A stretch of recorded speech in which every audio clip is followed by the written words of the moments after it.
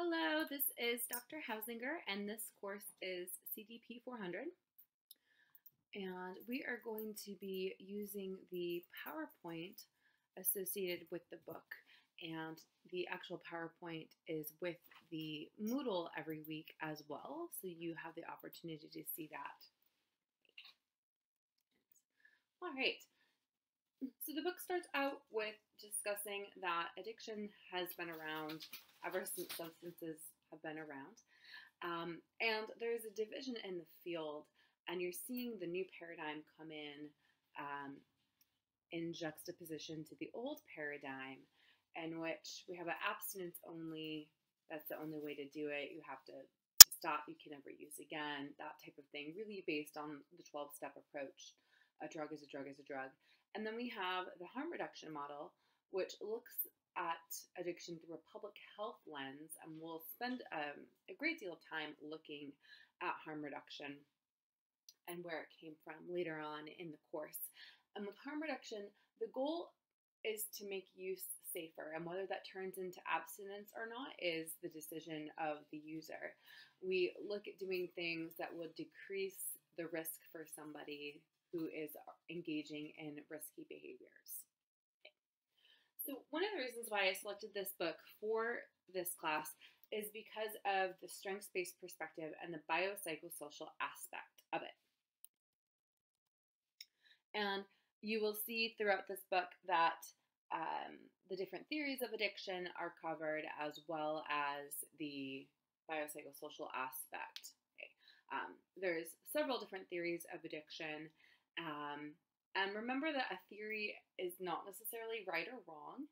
It's a lens to view different ideas from. So I like to think of it as you're putting on your sunglasses, and maybe your sunglasses are purple, and so you have a purple tint to what you're seeing in the world. Or maybe you have the rose-colored sunglasses. So please feel free to agree or disagree with the information that we're going to be presenting in terms of the theories of addiction.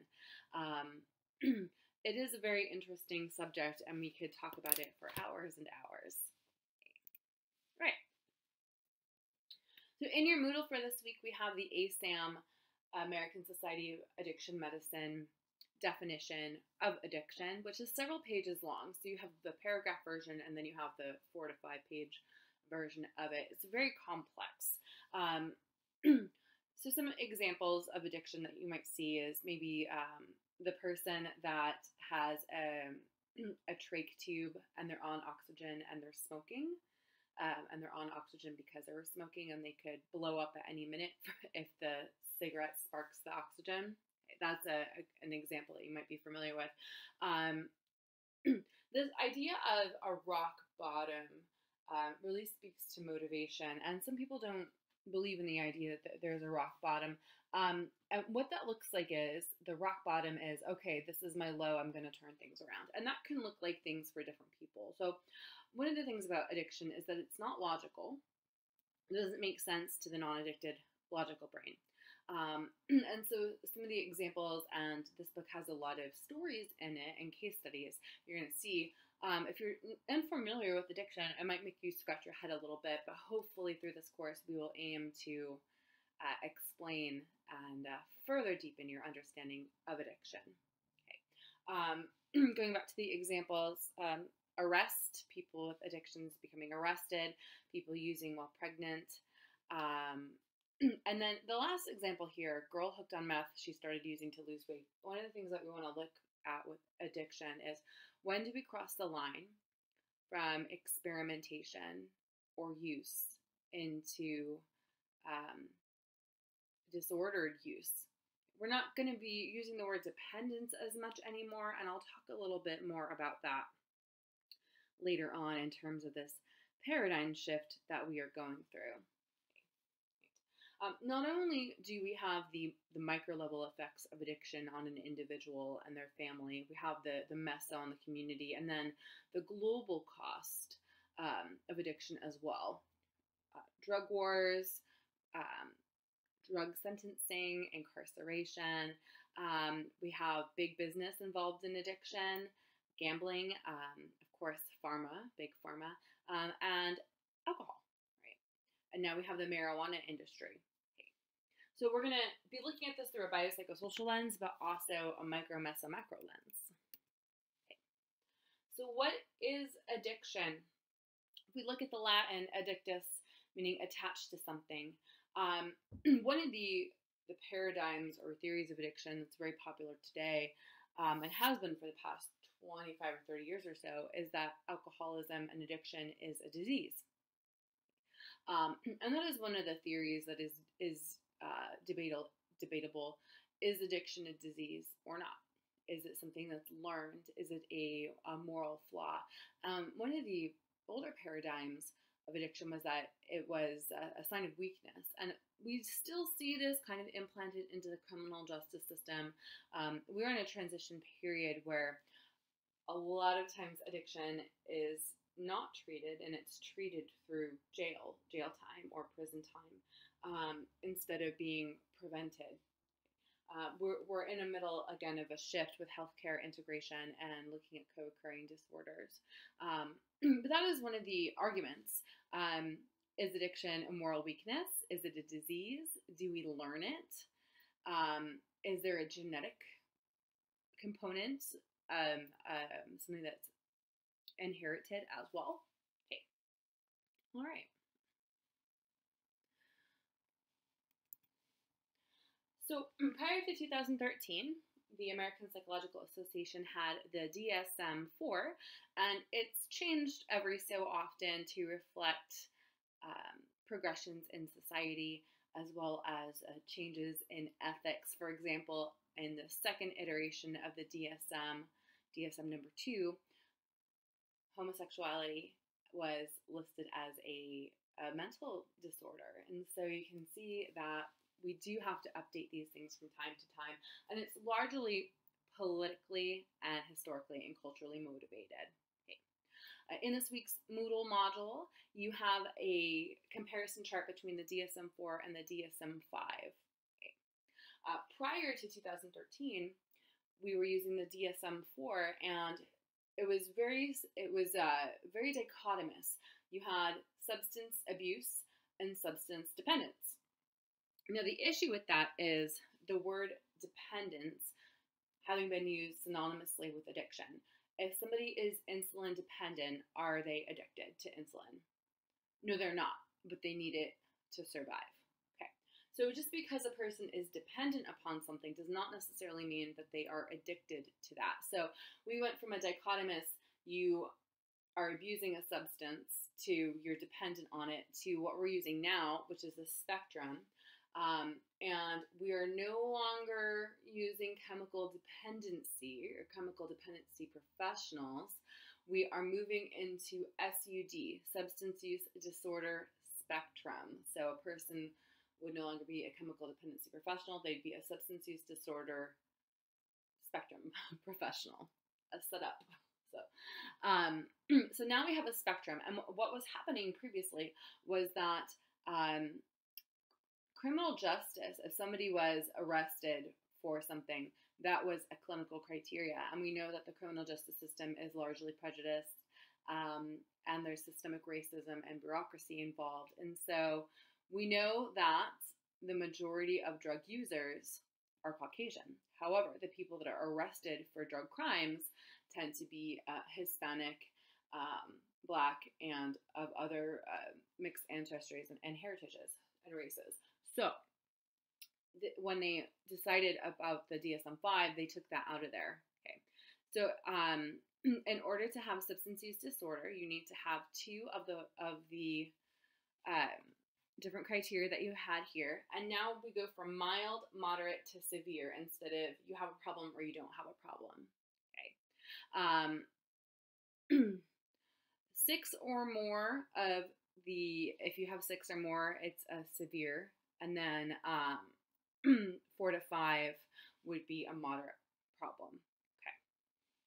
So the criteria of criminality or have you been arrested has been taken off of the official diagnostic criteria, but we have tolerance, which of course is where you start to use and then your body needs more of the substance to get the effect. Withdrawal, using more than intended, maybe a person decides that they're going to have 1 to 2 beers and they can't stop at 2, and they are into 5 or 6 deep. Reduced involvement in life and obligations, right? Cravings. This is rooted in new science that shows that the brain changes with substances, and that there's a whole science to cravings and what it does in the brain. Okay. Is the person wanting to cut down but has been unsuccessful? Are they unable to stop? Okay, so these two definitely inform each other. Excessive effort to abstain a substance. So sometimes it can become a full-time job. Getting it, using it, recovering from it. Use despite social problems, especially marital problems, relationship problems, friends. Using when physically hazardous. So this could be driving under the influence. Every once in a while there's a report of somebody from an Amish community, usually a teenager, getting arrested for driving a bicycle drunk, or a horse and buggy. That happens every so often. Using at work where you're operating equipment. Okay. And failure to fulfill obligations. All right. So for the purposes of the book that we're using, and looking at it through a strengths-based biopsychosocial perspective, this is the addiction that we're going to be looking at. A pattern of compulsive use, loss of control over a substance or behavior. It has physical, psychological, and social aspects, and the emphasis is on the process rather than the outcome. So we want to look at intention. Okay? When we're dealing with addictions, we want to look at, when did it become something that you're using to relax with, in terms of it transitioning to be something that you have to have because you can't live your life without it, or other situations like that. So the intention and setting are really important, and we'll talk about that later on. Okay. One of the other changes with the DSM-5 is that gambling is now considered an addictive disorder. The definition of gambling, or the criteria: pattern of preoccupation, lack of control, using it as a form of escape, chasing losses, sense of euphoria when anticipating a win, and deceit to hide destructive behavior. It's very similar to a lot of the behaviors that we see with addiction to substances. And when we think about addiction, we might automatically think about substances instead of behavior. So not only will we be looking at the use of substances, we'll be looking at behaviors such as shopping, gambling, and eating disorders. Okay. So one of the things that you're going to be looking at is addiction a disease? Is alcoholism, is drug addiction a disease? And you will have a couple different films to watch. We'll be watching an argument for that with Dr. Kevin McCauley. And then you'll be watching one from Mr. Lewis about addiction is not a disease. And they both attack it from a science perspective. This is a subject that I would like to talk about during our Voxer conversation this week. Okay. There are certainly pro arguments to it and con arguments to it, and we're going to be exploring it this semester. One of the pros to the addiction is a disease is that it made it a health condition. Addiction is covered under the American with Disabilities Act, and it is also now covered by all insurances. It's a federal law, and it is illegal for insurance companies not to cover mental health and substance use treatment. And that wasn't always that way. So this is true of state insurance, this is true of private pay insurance as well. So by making it a medical condition, it became medically covered. One of the cons of this might be a colloquial attitude of people saying, well, it's a disease, it's never going away, and then using that as an excuse to use. It's not always treated like a disease, though. The addiction field has famously been underserved. There hasn't always traditionally been a lot of education required. So in general, and we'll discuss this, we have chemical dependency professionals and chemical dependency professional trainees that deliver most of the counseling. And now what we're doing with the Healthcare Integration Act is that we have to have co-occurring treatment. So no longer do we well, it's still not all the way integrated, but we're working towards it. But in an integrated setting, and if you're looking for treatment, this is something that you might want to look for. You wouldn't have to go to outpatient to see a mental health counselor and then go to a different building to see across town to see a drug and alcohol counselor. It would be treated together, and the primary point of contact would be your PCP, primary care provider. Okay. And we're seeing more medical professionals now getting addictions training. But unless a person specializes in it, there is not a lot of training actually in medical school. And so now we're seeing a lot of people coming back with their master's degrees and nursing degrees to take the CD classes. Okay. So I would like you to think this week about what's pro for looking at addiction as a disease and the cons about addiction as a disease. Okay. Another resource that you have this week in your Moodle module are the stages of alcoholism by Jelinek. The stages and also the types of alcoholism. He divided them into 5 different categories. Okay. So if we're looking at disease, it's a condition or tendency regarded as abnormal or harmful. Disease is absence of ease. And there's a trifecta here: primary, progressive, chronic, and could potentially be fatal. And so proponents of the disease perspective believe that it fits using these criteria. Okay. Your author of the textbook prefers the word illness instead of disease because it is less controversial and less medical. Okay. One of the main arguments for addiction as a disease is that the addicted brain changes form and shape. Okay. And so the medical community, we can see that. We can see that in scans. Against, some people believe and theorize that it's a habit or behavior, and that the person with the disease needs to take responsibility. And some people believe that people mature out of addiction.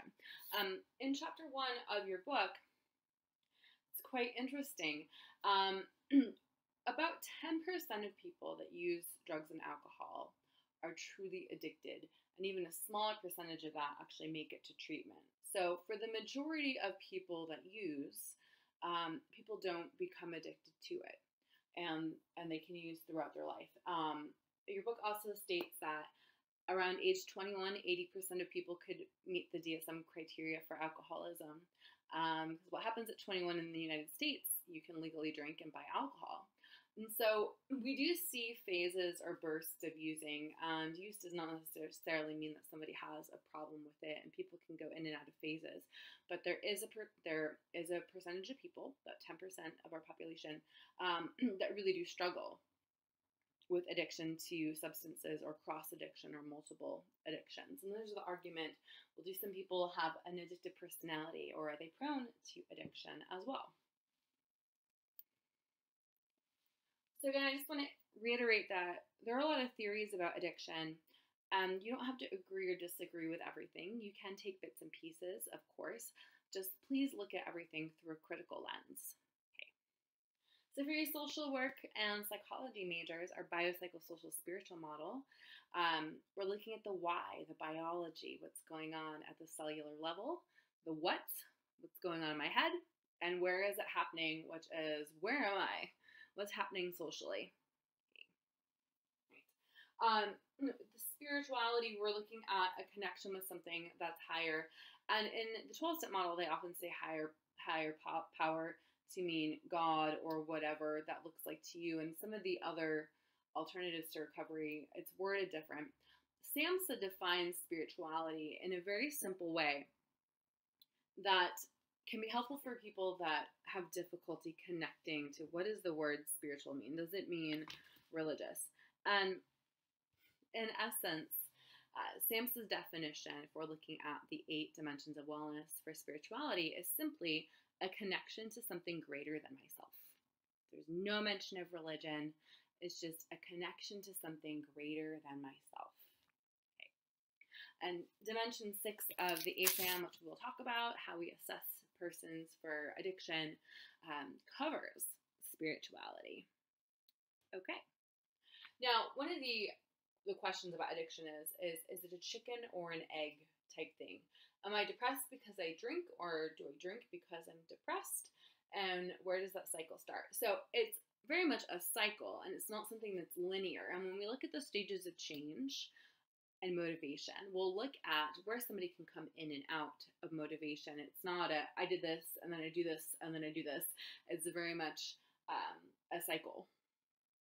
Okay. We're going to be spending a great deal of time talking about the family as a system, or as dominoes, and the roles and the interaction, and what recovery looks like as a family. Okay. If you hear thumping or my computer suddenly goes out, my cat probably ran across my screen. So, okay. Getting back to addiction. About 80% of people behind bars, so jails and prisons, and also we could also parlay this into persons in psychiatric institutions as well, have substance abuse problems. Okay. So that's staggering. So the majority of people that are incarcerated in various venues struggle with addiction problems. Okay. In a survey of social workers, 71% of social workers stated that their clients had substance use disorders. Okay. Now, again, we're going to be looking at different types of addiction. You may have heard the term tanorexia. I recommend the show My Strange Addiction. There's a lot of behavioral things on that show, and tanorexia is one of them. And we're going to be looking at internet and screen addiction later on this semester as well. And there is a local treatment center called Restart up in Seattle for adolescent males who struggle with screen addiction. There are a lot of really great movies about addiction. 28 Days with Sandra Bullock, not to be confused with 28 Days Later, which is a horror film. Traffic, Walk the Line, Requiem for a Dream, Spun. There are so many of them out there. Flight with Denzel Washington. And addiction looks like different things. Okay. All right. So the author of your textbook, and largely where the field is going right now, we're moving towards a strengths-based perspective rather than a traditional perspective. And this is where the dichotomy comes into play. So in a traditional approach, you're either a normie or you're a user. There's a lot of labels. If you've ever been to a 12-step meeting, and in this class you will have the opportunity to go to a 12-step meeting. If you go to a 12-step meeting and you introduce yourself, you say, "Hi, my name is so-and-so, and I'm an alcoholic." Okay, so right there's a label. And in their theory, they believe that it unifies everyone there and brings people to the same playing ground. But there are a lot of people that don't like that, because they think that that's all they are with their identity, or that it's a negative thing to be associated with. Okay, right. The focus is on losses. Resistance to change can be seen as denial and not rich information. So the way that if a person is not motivated, or they're not ready to give up their substance or become abstinent, it can be seen as, oh, you're in denial, you have to hit your rock bottom. In the strengths-based perspective, we're going to look at that differently. We avoid the labels. We focus on the strengths and use the family as a resource. And so we're great spin doctors. We spin things around a little bit and reframe things into a positive context. So if a person is ambivalent towards change, we're going to explore that instead of jumping and saying, well, you're in denial. You can't change until you want to change. Why are you having difficulty giving up the substance? What would your ideal outcome look like? How is using helping you? How is using hurting you? And so we have more of a dialogue and encourage that dialogue to bloom. Okay, so here's another representation of that. We have our biology here. Either you have it or you don't. Whereas in the strengths-based, it's on a continuum. Are you experimenting? Is it being misused? Do you have a mild, moderate, or severe problem? The psychological, it's a one-size-fits-all abstinence-based treatment versus in psycho, we're looking at the strengths, motivation, and then social, we're looking at does it run in the family? Where is the dysfunction? Are you using to cope with a parent, etc.? Then we're going to use the family as a resource. Okay. So there's multiple ways to go about treating addiction that we'll look at this semester. Okay. In addiction recovery management, it's strengths-based, approved by the UN. Case management can be very helpful in addiction. So usually you have three different parts of treatment. You have the peer support, which is your 12-step meetings, and the focus on that is not counseling. The focus is to find strength, support, and hope from others that have been through the same thing you are, but it's not a substitute for counseling.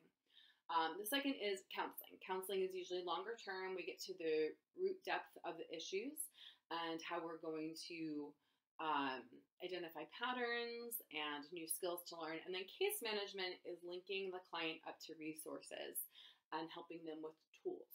Okay. The case manager and the counselor are often the same person, but the case manager counselor should never be the sponsor or peer support. There are peer support roles within agencies, and that's handled a little bit differently. Okay. All right. We need community resources for long-term care and interventions that relate to personal needs. So mental care, mental health care, housing, parenting classes, pro bono legal services if necessary. Right? Okay. So think about wraparound services.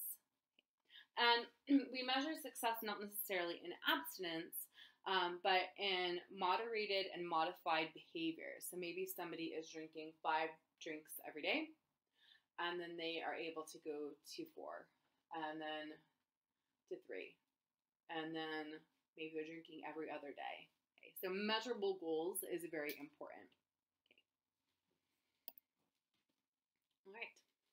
There are 6 critical elements conducive to recovery, and you'll see that the majority of people do not go to treatment.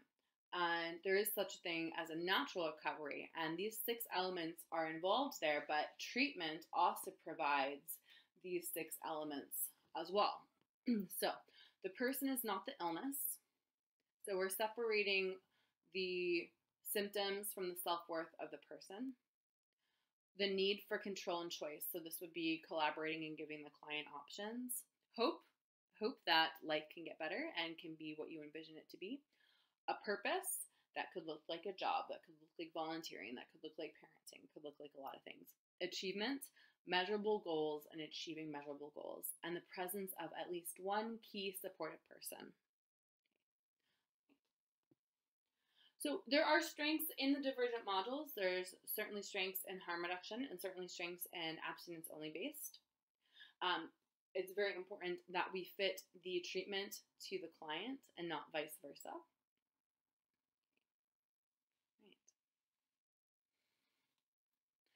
There are some resources out there if you want to look at the negative views of the disease model, Stanton Peel, resisting 12-step coercion, and harm reduction in the strengths perspective. We're going to spend some time on that and show you some great resources.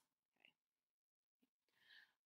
Especially out here in Washington State and Seattle, we're seeing this right now with policy issues of reducing harm, particularly the debate over should we have clean needle injection sites. Previously, the city of Seattle had set aside about $8 million to build 2, and then they decided that there was such an outcry about where would these physical locations be, so they decided to look at mobile units. But it was blocked by the federal government at this time, so they're still intending to do that, and this is something that you can keep up to date on with current events. Project Match, your book talks a lot about this, and they compared different types of treatment to look at their efficacy and efficiency. It was directed by Nia with 2,000 clients over 8 years, which is the largest trial of psychotherapy. So it's quite a large sample size. They looked at 12-step facilitation. So that's a little bit different than 12-step, going to a 12-step meeting where you may or may not be taken through the steps. So there's different types of 12-step meetings. There's process meetings where you go and you talk about your day. There's speaker meetings. There's book meetings. Usually a person would get a sponsor and work through the steps. 12-step facilitation would be a treatment center that walks people through the 12 steps and 12 traditions. Okay. Cognitive, so that's your cognitive behavioral therapy, which is very cost effective, and it works for individuals and in groups. And typical CBT groups are about 12 to 16 weeks long, so a relatively short amount of time for the results that they produce. Okay. And we have motivational enhancement therapy based off of motivational interviewing. It's very cost effective. It's helpful for those with low motivation. It doesn't work for people with high motivation because they're already motivated. 12-step is very good for a religious framework. It is based in Christianity, and it has been adopted by different sects of Christianity and other religions. And then cognitive behavioral therapy is very good with pathology. Okay, right.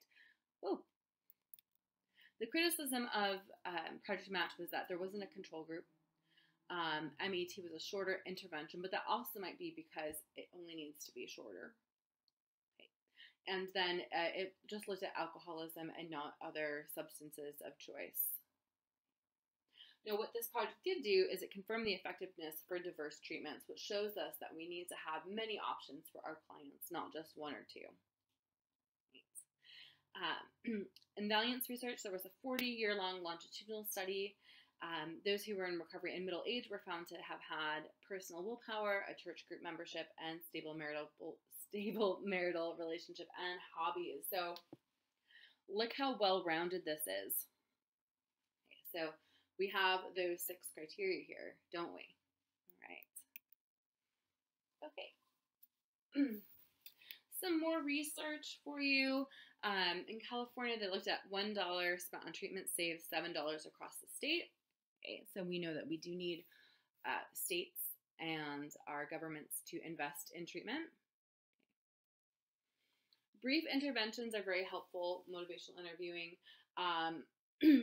Also, if we look at addiction through a holistic lens and we're able to pair different treatments, certainly if a person exercises, they're probably going to have some results. But if they pair diet and exercise, they're going to have greater results. And so we want to look at that as well. So we have motivational interviewing, naltrexone, MAT, which is medical-assisted medication or medically assisted treatment, and then cognitive therapy. So if we can use more than one thing and hit addiction through the biopsychosocial lens, not just one, but all 3, then we can have great success. All right. So some of the things that we're seeing right now is that we have more prescription drug misuse, and there's some interesting policy occurring around that right now. In December 2017 or 2018, one of the first big pharma billionaires was actually arrested and charged, and his trial was this past spring 2019 for bribing doctors to prescribe medications, specifically opiates. So there's some interesting policy happening around that, including prosecuting doctors who overprescribe. We're seeing harm reduction being increasingly recognized in the United States, looking at it through a public health approach. And this really came from the AIDS epidemic of the 1980s. And that's one of the models that we use harm reduction with. More and more places are looking at non-abstinence-based treatment programs, including using medical marijuana instead of opiate treatment, and using more MATs. We're seeing more and more that harsh drug laws are causing harm, and in several states where marijuana is legal recreationally, the governors of those states have given pardons to people that had marijuana sentences and letting a lot of people out of prison. Most Americans do favor treatment over jail. We're looking at how can we keep people out of jail and keep them connected to their communities and give them support. And also for those that are leaving jails and prisons, how can we help them with reentry. We see drug courts and mental health courts, really fantastic programs that bridge that gap between the punitive side and the therapeutic side and the social side as well. We are looking more at co-occurring disorders and how they inform each other, mental health and substance use. And we're looking at reducing craving through medication, so there's your MATs. And then restorative justice, how do we work with victims and defenders to promote healing? All right, so this is your introduction to treatment.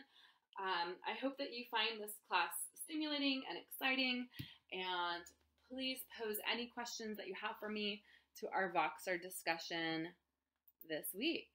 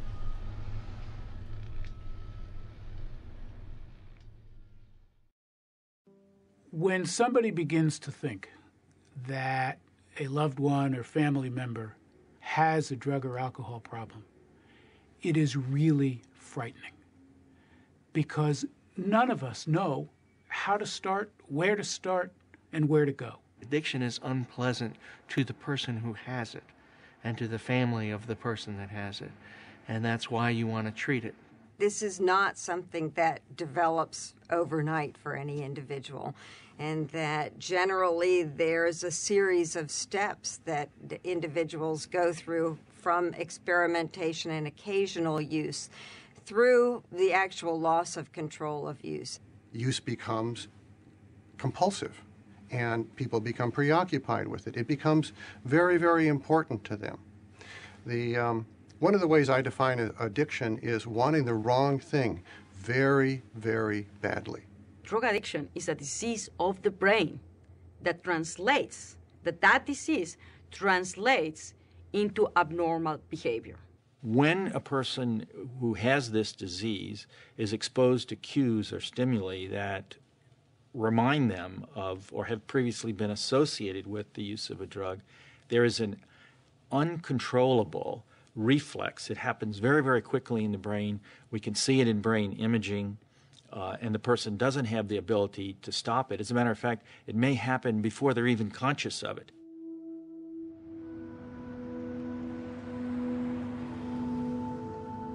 I'm out here alone now, trying to hang on and survive. The holidays were rough. I actually thought this one would be different. But right near the end, some other things happened with my wife and the family, and I didn't respond very well. I said I'm going out for a little while. I went out. I don't even really remember where I went or whatever, but I do remember going outside, walking around, buying drugs. I had money. And used. And just used.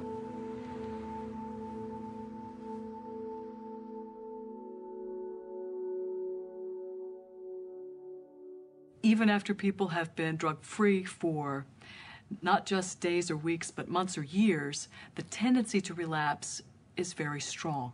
So It is the way to understand what addictions are. The tendency to relapse is part of the disorder.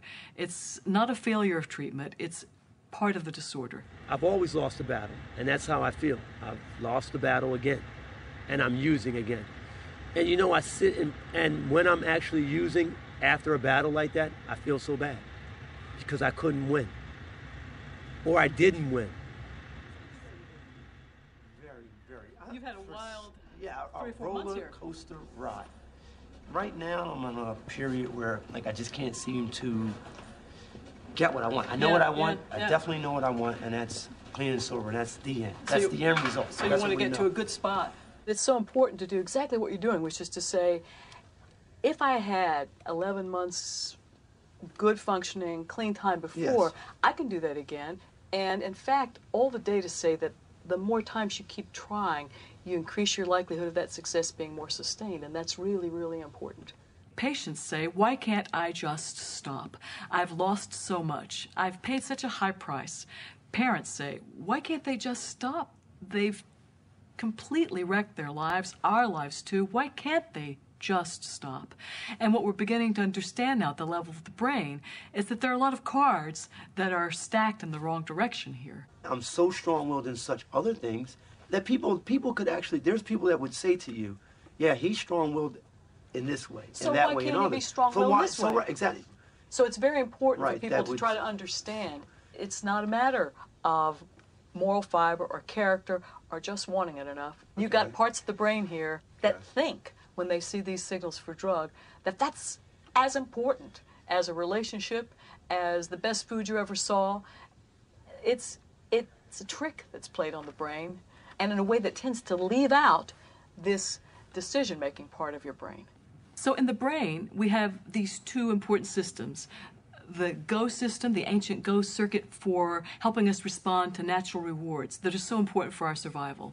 And the STOP system, the more recent frontal lobe system that's important for helping us consider when it's important not to go, not to act on the pull of that reward.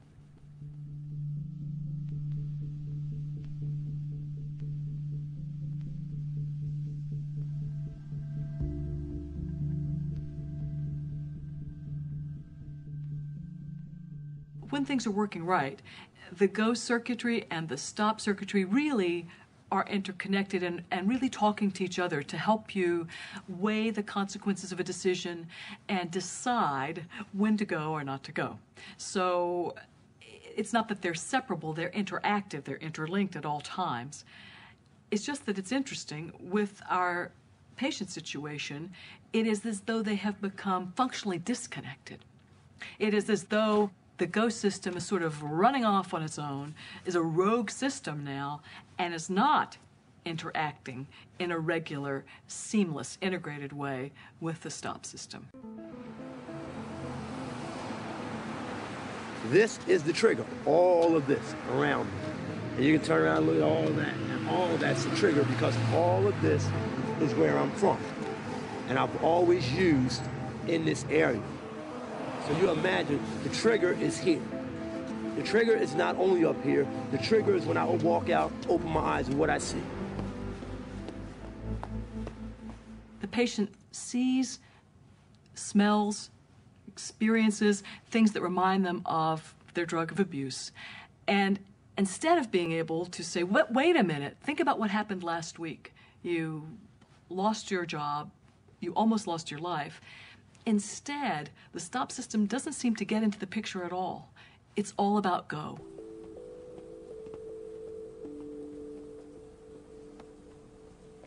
One of the exciting things about now, in terms of our understanding addiction, is that for the first time in all of human history, we can peek inside the brain and see what may be broken. And if we can see what's broken, we have an idea about how to go about fixing it.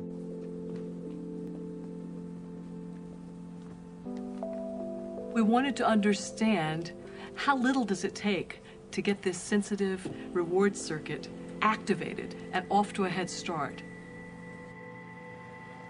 So what we've noticed in the past year is that the system can be activated when we show pictures that are as short as 33 milliseconds. with things that are so short that they are outside awareness. So what's really difficult here for the stop system is we know that the message doesn't even have a chance to get up to the frontal lobes for them to weigh in. It's coming in under the radar before you have a chance to mount a defense. So what's so impressive to me is that this GO system is so incredibly sensitive that while many of the things we experience are multiple seconds long, they don't have to be to get it going. And for our patients, I think it will be a helpful piece of news because for them, they sometimes couldn't point to the cue or label the cue that set off this craving state. If this kind of moment arises so quickly, we need something to be in place to sort of bring things into a manageable range before the challenge of a GO moment. We've begun to study a medication that would help quiet things down, that would sort of like tune down the volume on the GO system. This medication called baclofen, it's familiar, it's been around a long time, but we found that it can reduce the activity in this system a little bit, bringing it sort of into a more manageable range. So what this picture shows is that in patients who are untreated, who have no medication, who see half-second cocaine cues, the brain has an intense dialogue. One way to think about this picture is that you're seeing a visual representation of let's go for it. And you can tell that it's a very intense dialogue because of these very hot spots. On the other hand, when we look at patients who are treated for 7 days with baclofen, what you can see is that now this intense conversation has been reduced to a whisper. It's not that the brain is dead, there's activity, but instead of go, go, go, it's, I don't know, doesn't seem like it's worth going. And so the hope is that you would have a chance for the frontal lobe to do its thing, to be able to weigh in and have a chance to put into place good decision making. I do not want to live my life under the grips of my addiction.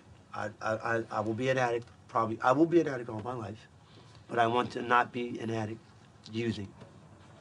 So the hope of the future is medications and behavioral treatments that can combine to literally reset the brain.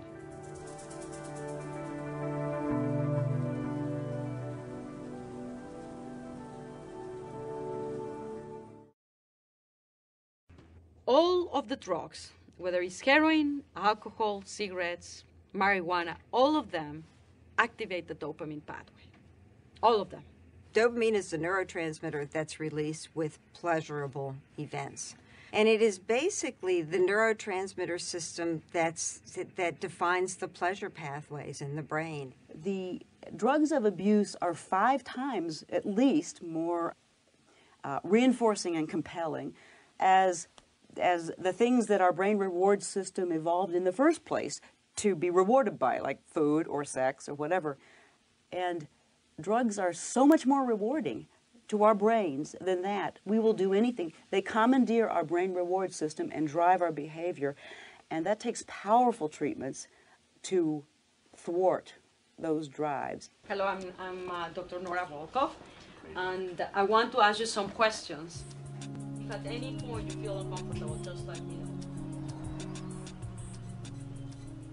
Now, you are how old? 43. So you've been taking methamphetamine for 10 years? Yeah, more. Yeah, about so how did it start there? Well, I was doing a lot of coke, and the meth got me off of coke, for one thing. And meth gave them the same kind of buzz, but it would last longer and would cost less. How did it affect your life, methamphetamine? When you're not on it, you just feel so unnormal. And you kind of really like to get some just to get back to a normal feeling. Place your hand in that box. That's going to get a little warm. We're going to let you rest for about 10-15 minutes to get warm. You feel comfortable? Sure. With imaging techniques now, we can directly take pictures of the working human brain. So we can compare the brains of people that are addicted to drugs with that of people that are not addicted to drugs under very different conditions. For example, we can stress the dopamine system, which is the system that is activated by drugs. 20 seconds. So what we want to do now in this study is to see in people that are addicted to methamphetamine how the dopamine cells are functioning. So we're measuring the magnitude of that surge, which is an indication of really, once you stress the dopamine cells, how do they respond?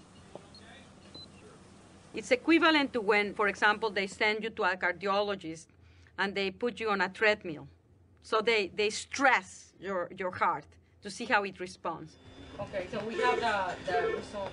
This is your image, and what we've shown is an image of a person of just also a man of the same age and that's not taking any drugs. Let's look at the normal brain, and you see them. The areas in red show very, very high concentrations. This is one of the cells in the brain that's most sensitive to the damaging effects of methamphetamine.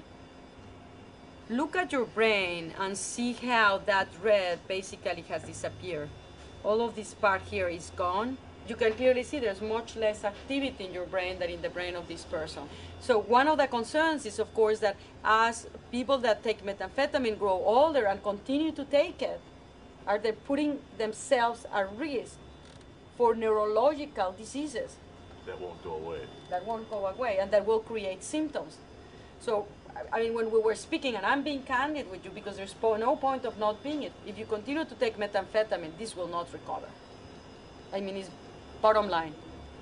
The other thing that concerned me too is this thing, and it's actually, this is your brain MRI. This brain looks like the brain of a much older person. It looks like the brain of a 60-year-old.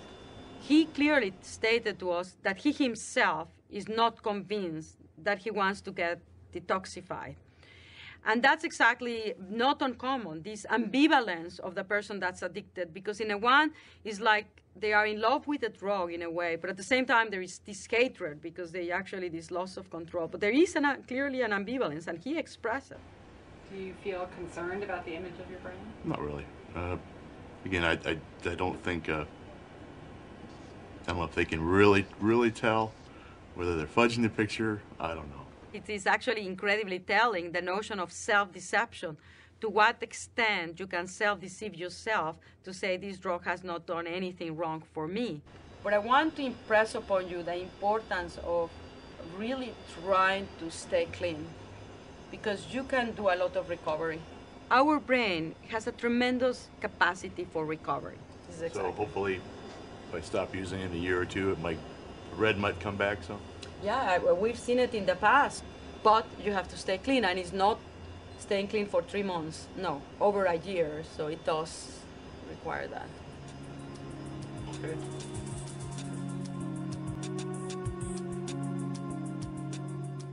Denial is clearly a core feature of this disorder, and that particularly in the early stages of the illness, people just refuse to face up to the fact that their use of drugs is impacting their life in important and substantial ways. You know, if you have a disease, why not deny that you have it? We do it all the time. So denial is not sort of unique to this disease. And part of the disease itself, of course, is to deny that you have it.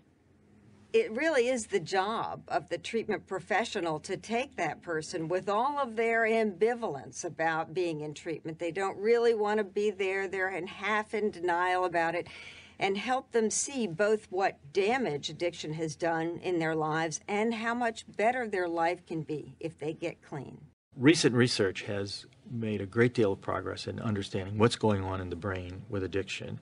And using brain imaging, we can actually see what's happening in the brain. We can see which parts of the brain are activated. And this has helped us to develop new medications for nicotine, alcohol, cocaine, methamphetamine.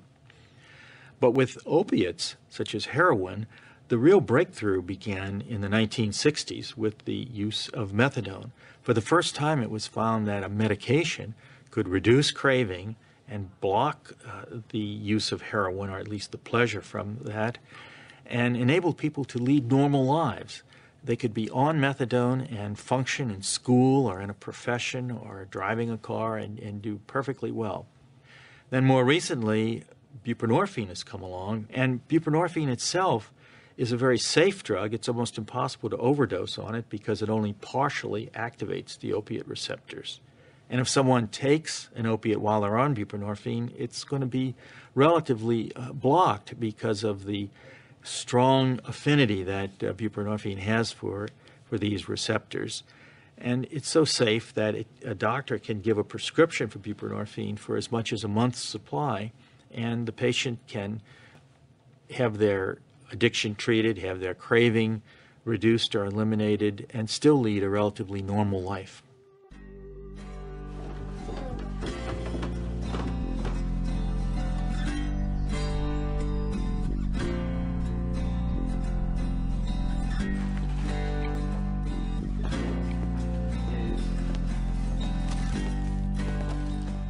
It seems like there's a lot of connection between depression and drug use. Especially opiates, because they are, even though they are downers, what it does me of depression pretty much is when you don't take them the right way. Like, they make you feel very comfortable and relaxed, and like, especially with anxiety, a lot of people do them. And you're pretty much very relaxed and like chatty, and you feel good for like 5 or 6 hours, and then when you come off them, you feel like crap. So.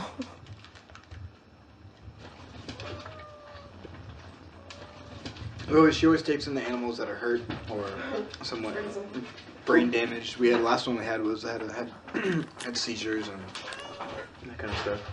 Died. Yeah, had died.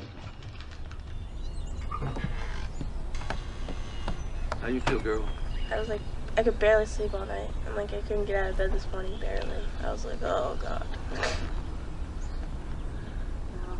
Okay, we better get cracking. Yep.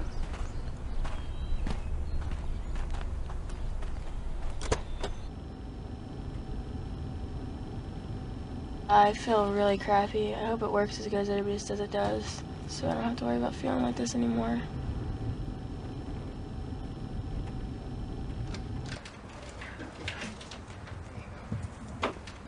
What have you been using for drugs? I started smoking pot and doing Vicodin and drinking, and then I got introduced to acid and ecstasy. Vicodin, Percocet. You started right out on those drugs? Yeah. I mean, when you first started using? Yep.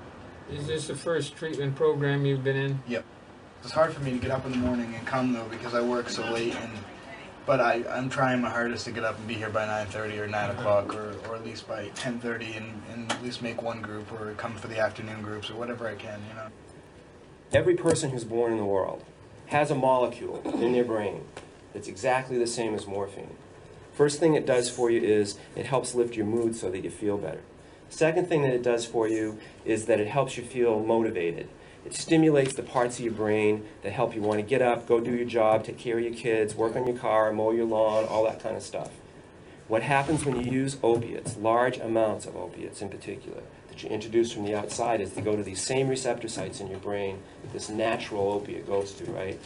And it stimulates them. Only the difference is that typically whatever drug you're using is way more potent than anything that your brain's producing. OxyContin, morphine, heroin, Dilaudid, those drugs are way more stimulating to those parts of your brain. And what happens is you go through the gross withdrawal, right, the jonesing that everybody talks about. But then what happens after that is a long period of time that we call post-acute withdrawal syndrome. That's just a fancy word for feeling like shit for days, weeks, months, years on end. And that's why 90% of the people who don't use replacement therapy relapse, because they can't stand how they feel over the long period of time. Seems like the world comes down on you. Some people say they taste like an orange peel, okay? Usually takes about 5 minutes.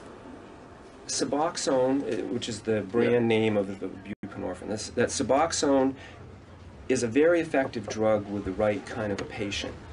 If you have somebody who has typically somewhat of a lower addiction profile, meaning that has not been using for as long, or maybe not been using intravenously, then Suboxone is a medication that is effective very quickly. Typically what you see happen with patients who take it is that they will start reporting feeling better that day, the day they initiate. Another friend of mine is also on Suboxone, and he said it helps him. You know, he hasn't done a thing in years.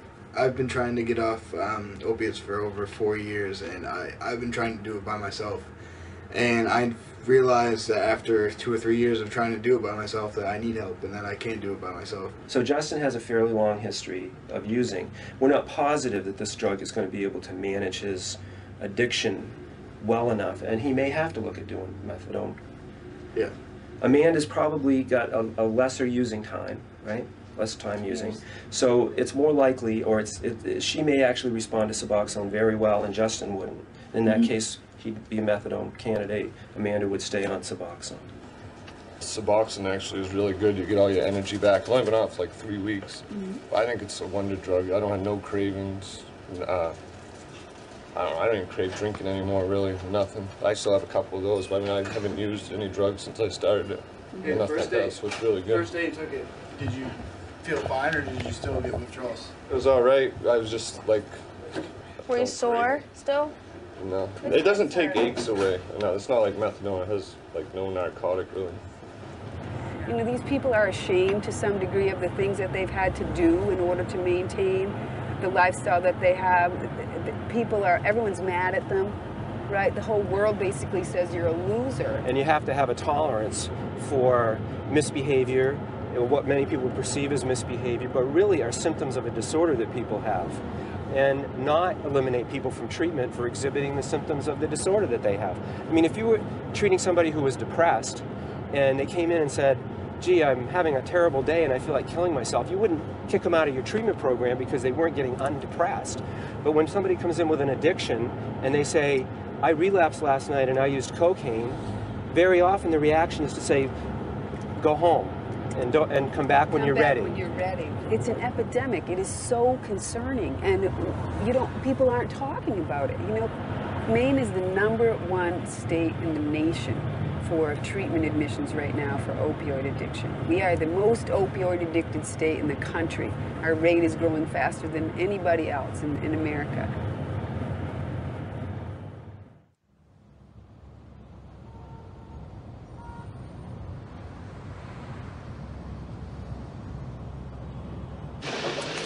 Surprising this time.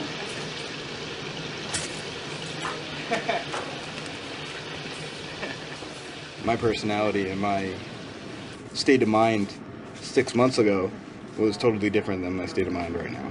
Like the way I think, the way I talk, the way I do everything basically changed totally when I stopped doing opiates or when I got on the Suboxone, which is what I was looking for. It's exactly what I was looking for.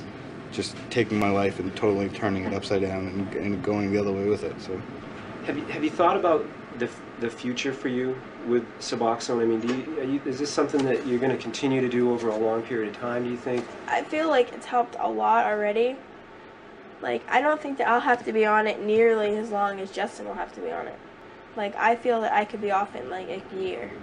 Now that I'm on Suboxone and I'm having trouble getting the insurance to be able to get it myself, I'm actually thinking about the possibility of switching to methadone because it's cheaper and I can get it for as long as I can get it for the rest of my life free, basically, from Acadia. But since I'm on Suboxone, it's going to cost me close to $150 a week without insurance, just to get my medication. This is the hardest problem our patients have, is affording the medication, by far. The hardest problem they have. Especially the Suboxone. Suboxone is very expensive. It's very expensive.